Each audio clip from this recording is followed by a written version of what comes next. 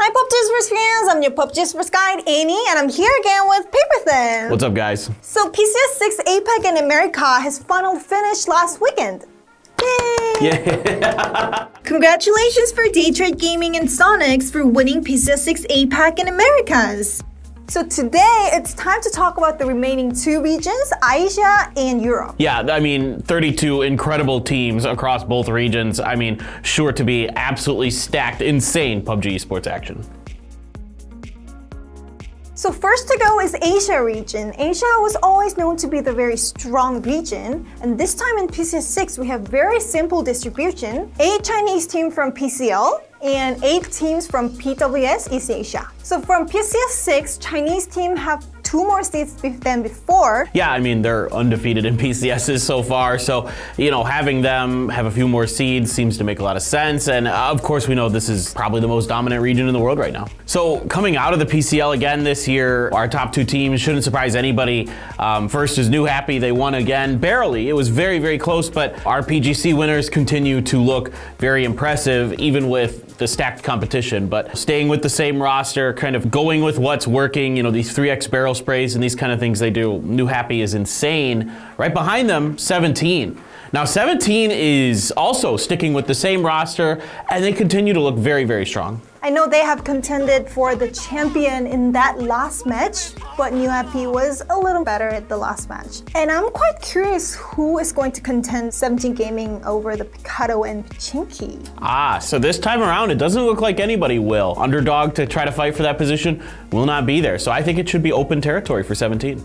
It's going to be much more comfortable for 17 Gaming to compete in PCS6 Asia, I think. The next 2 teams I want to talk about is the teams that have won the PCS events before. So Tianba Esports have won the PCS Charity Showdown, and Pero won 2 consecutive championships in PCS Asia last year. Yeah, I mean, there's so many good teams here in China and so many good players. So Tianba in particular has had quite a bit of change up in their roster, not too surprising with the way the results went last year. So you still have Lin Shun as kind of the leader of this team. Then you got Kui, who's actually a Korean-born player, but he's been playing in the PCL. Also 77 was on LGE with him at some point, who was also on Vici Gaming a long time ago, back in like 2019, which was also a team Lin Shun was on. So there's like all these little connections here with this team now. And then last but not least is Tang, who used to be on LYG. So this is a good roster of players who've played with each other in the past, but not for quite some time. Yeah, in Pero, they almost did not make it to the PCS6 Asia because they were 11th in the 4th day, but they won the 2 consecutive chickens and earned 86 points in that day, and they ended up 4th in that day. I mean, you wouldn't expect anything less out of them. This is still a strong team. Now, they've had a bit of a change. They did bring AZ and Ming over from Next, so it is kind of an interesting roster. Mill and Aches left still stand, but it's going to look a little bit different to fans of this team. So 5th was Tailu. Can you explain more about this team? Yeah, sure. This is kind of an interesting squad. You're going to see some members from the old TSG team. They took Shandian, put him into the coaching role. I Am Shia still here. They also traded for Zhao Yang from Infantry. So this is a really, really good team. Historically a great Miramar team. So I'm pretty curious to see how they're going to perform at a PCS. So another familiar name, 4 Angry Men coming in 6th in PCL spring season. They were not really good in the regular season, but they placed 6th and managed to advance to the PCS6 Asia. Godvi, aka Wayless, is so good as a leader of this team for so long. You know, a bit surprising at the end of the year that they fell off a little bit, but now Forever is taking a step back, so that's kind of interesting. A guy who put up unbelievable plays last year at times, but now you have Xiaohai, you have Long Z, aka LZ now, still looking really good, and of course Lu. Lu is absolutely nuts. He was the most kills of any player in the PCL here during the playoffs, so still a very good team. And Jufu, this is the only team that we don't really have a lot of information about among other Chinese teams. Do you have any information? I mean, other than a few other players used to be subs for a few other teams. So, I mean, good teams that they've been underneath, but they've never really competed at that high level themselves. Plus, they bring in 2 completely new rookie players, and all of a sudden, they're in PCS. Yeah, let's see how they perform in upcoming PCS6 Asia. And last but not least, it's Infantry. They was this close to disqualifying to PCS6 Asia. That last match in PCL playoff was not only the match to decide the champion, but was the last chance for this team Infantry. Yeah, exactly. There was so much going on in that one. And they take the victory in the last game, and they're here again. And I am so excited to have Infantry back. An explosive team, so fun to watch. You know, everybody loves long skirts. Is so thrilled to have them back in PCS. And the rest of 8 teams come from PWS East Asia, 6 Korean teams, and 1 each from Chinese Taipei and Japan. First to go is Guangdong Freaks, which was one of the most consistent team of all in PWS East Asia recently. Yeah, I mean, it seems like every spring, you know, the cherry blossoms bloom and then the Freaks win in the PWS. So this is a really good team, but a very different team than what we saw last year. The only holdover is Hikari, a COD, who of course everybody knows has a lot of talent mechanically. You bring on Lash as your IGL now. Lash is so smart and he looks to have these guys in really good shape. And last but not least, the best player in Korea right now, in my opinion, E-End. Unbelievable talent, just can get it done in every phase of the game. This is a guy you gotta watch out for. So while the Freaks did end up pretty far ahead in the overall standings in the grand finals, behind them was Danawa, again, continuing to show strong performances with a dynamic duo of Seoul and Salute. Even I think Seoul taking over the IGL role from what I understand. So this is still a very, very formidable team in Korea. And of course, Rex is there as well, but then they also brought in Rex's former teammate Helen from T1, who kind of comes out of a semi-retirement there. I'm really excited about Danawa again. Yeah, Danawa Esports was the best performing Korean team in Lost PGC 2021, so I'm kind of expecting a lot from them this year. And we have Ghibli Esports. I heard that they've changed their roster a bit. Yeah, a little bit. You still have Adder and Lambu on there, a very powerful duo in and of themselves, and then Yumin and Heaven.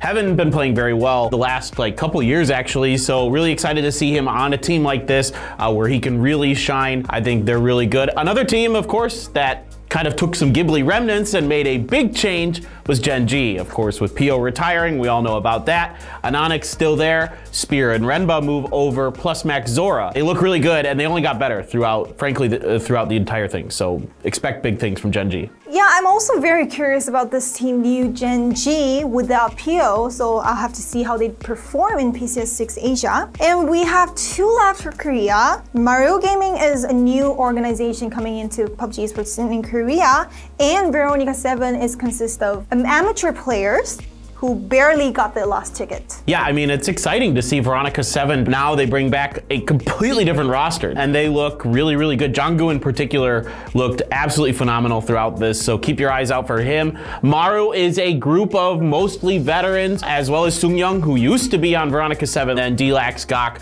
looking really good, you know, old school players. And of course, the legend himself, Yacha, is still on this team. So I'm excited about Maru. They're solid, and they had a really great final day where they put up some huge games, won back-to-back games. They look pretty good. Yeah, this team reminds me of the old DPG Danawa they used to play with in Onyx. Now we have 1 each left from Chinese Taipei and Japan, and I have to talk about Global Esports exit. They leveled up so much after placing 7th in PGC 2021. They were excellent in the grand finals in PWS. Yeah, I mean, this is surprising team, and I mean that in a very good way. And this team can fight. They're not aggressive. I will say that. They fight well, but they're not going to push the issue very often. They're very passive, but when they take fights and when fights are taken to them, they can hold their own for sure. So last is this Japanese team. I remember that this spot was always to E36 last year, but this time there were a lot of new Japanese team performing very well in PWS. Yeah, exactly, right? We had Sun Sister in there, and then we had the team that qualified, the USG Donuts, who bring Americano and Corn. A lot of people are going to remember them from GNL. They are unbelievably mechanically gifted players right now. And then you have Kane on there and Shiva. And Kane in particular has really impressed me this year, kind of coming out of the woodwork. Really a top tier talent in the PWS. They even won the weekly final, right? Yes, they did, exactly. That's a really good point. The first non-Korean team to win a PWS weekly finals. So in all previous PCS events, 6 PCS events, Chinese teams have dominated. And even after winning the PGC 2021, Chinese teams seem better than ever. And this roster for PCS6 is really scary. But let's see which team from PWS could be the biggest contender against these Chinese teams. Last but not least always is Europe. Europe is the only region with the invited teams. Here we have 8 invited teams and 4 each from Europe West qualifier and MEA qualifier. Yeah, some really, really good teams here. And first, I think, of course, I want to highlight Northern Lights, team that's dominating already this year, winning G-Loot, winning PSL. Of course, Big Brain Batulins is leading the squad, just an absolutely brilliant mind for PUBG. And, Perfectic, Spyro, Lou, these guys behind him are absolutely insane. So this is a team you got to watch out for. And then after that, I think Heroic. I think Heroic is a team that I really have my eyes on. Of course, they're insanely good PGC performance, almost winning. T-Bone has been playing really, really well. He's picked it up lately. Corexy, these guys, Beamy, they're so, so good. They're so aggressive. Next, Team Liquid has quite interesting stories in roster-wise. Ibiza have left the team after playing in the Team Liquid for more than 3 years, and Fuzzface from FaZe Clan have came as a coach. Big changes onto Liquid. Big, big changes. And so, of course, I think Ibiza, he's been on the team for so long. It's hard to see him go for sure for fans. Fuzzface, is a very, very seasoned player. I expect big things out of this Liquid squad. And so we should mention the new player filling in for Ibiza is going to be Vard. The hard fragging Vard. He is really, really good. They've gotten 4th in both events they played in the PSL and G-Loot so far. So to me, it's looking pretty good. I think these guys can really compete.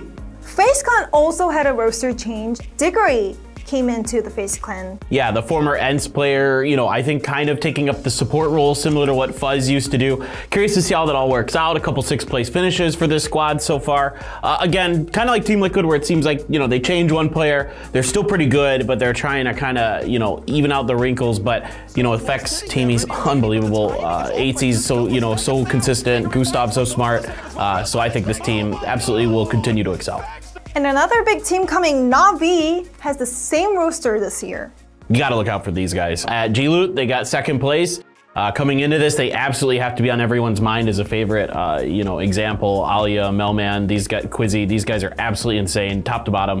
One of my favorite teams to watch personally. So next up is our Finnish team, and still pretty much the same, but of course with Diggory going over to FaZe, they do bring Nuki over, and still I think this should be a force to be reckoned with. A very consistent team, a team that isn't going to blow the doors off of you, but man, oh man, are they smart? They play well. I think this team is always just kind of in the mix no matter what happens, so I'm always excited for ENCE.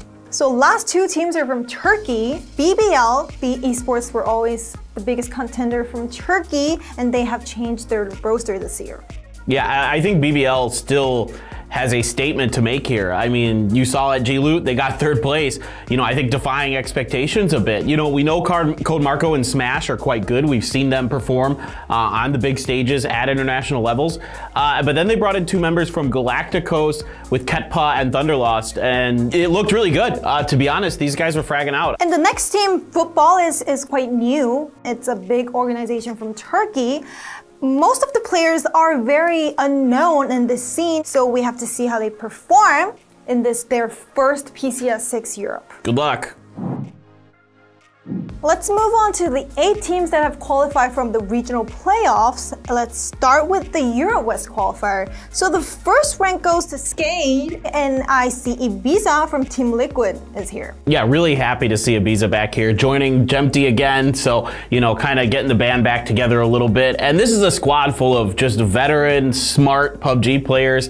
Not too surprising to see them come through. Noik and Pixel as well on here. So these are 2 guys who have been around for a while. I wouldn't be surprised to see them finish top 5. Seriously, I think this team is really quite good from top to bottom. And then I guess it is spring, so next up was Sakura Zenzen coming in 2nd place. I think surprising a lot of people here.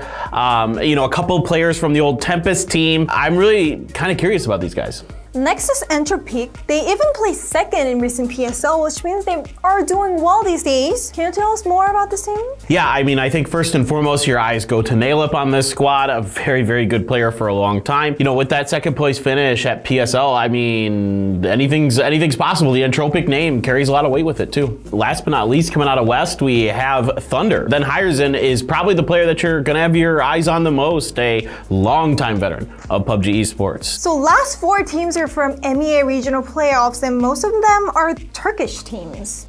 Yeah, we have a lot of players here that, at least at the global level, we're not going to be super familiar with. A few like Howl Esports, but they won, right? And that's a tough region, so really curious to see what they're going to look like. But in second place was Team Rage, a team where we definitely know some of these names. Mert and Matrelius, of course, are household names in PUBG Esports. And coming third, Road to Glory is an only non-Turkish team, and 2 players are from Lebanon, and Salik from Road to Glory won the most kills in MEA Regional Playoff. Coming up last is Stardust. Now the big Turkish organization have picked up, the Regnum Karya Esports picked up this team, so I think they could become better in actual PCS6 Europe Grand Finals.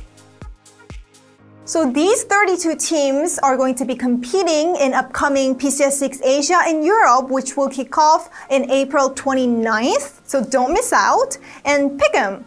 Did you get right for the PCS6 APAC and Americas? Pick'em challenge for PCS6 Europe and Asia is already open, so don't miss out that. And this is our pick for this time.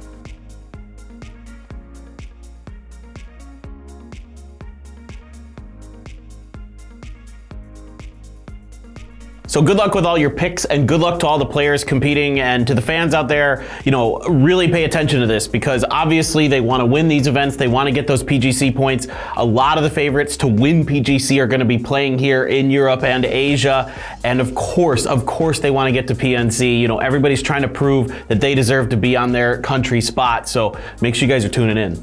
Yeah, I'm really excited with the upcoming PUBG Nations Cup, and I know all of you guys are too. So we'll be back with the PUBG Nations Cup next time. Bye-bye! And don't forget to like and subscribe.